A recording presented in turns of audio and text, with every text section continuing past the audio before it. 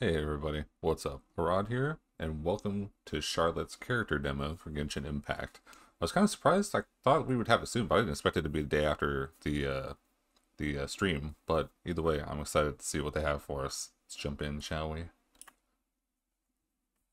She's so adorable. 絶対前代未聞のビッグニュースだって思うの必ず掘り出してみせるわ真実至上主義優れた物語これが私のポリシーよ記事のネタとかある冒険者の話で例えると私は宝探しの過程を楽しむ人なのかしらさあ取材開始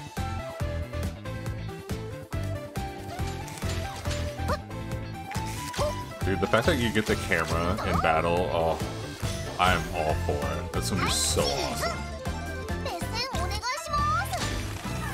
記者はあんまり好かれてる職業じゃないの。何せ嘘は優しいけど真実は残酷だっていうくらいだからね。取材を受け輝く大スターになる準備はできてるかしら？特ダネよ。シャルロットが補導します。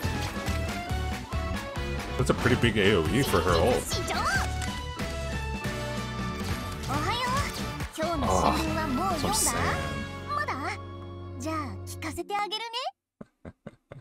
That's what I'm saying, man. That's so cool. I'm super looking forward to being able to have just the camera, being able to use it like in battle and getting so many different ways. Because like I said, one of my favorite things I think should be in the game is like an actual like in-depth photo mode, because this game is so beautiful.